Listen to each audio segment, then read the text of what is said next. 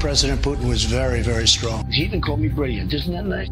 Putin has much better leadership qualities than Obama. I have President Putin. He just said it's not Russia. I will say this. I don't see any reason why it would be. Kim Jong-un, he really has been very open, I think very honorable.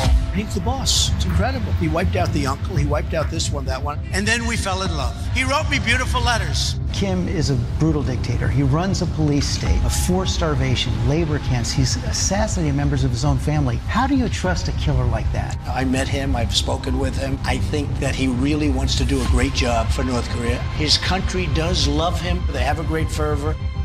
I like the Saudis. They're very nice. I make a lot of money with them. They buy all sorts of my stuff, all kinds of toys from Trump. They pay me millions and hundreds of millions. And I get along great with all of them. They buy apartments from me. They spend 40 million, 50 million. We are with Saudi Arabia. We're staying with Saudi Arabia. We've become very good friends.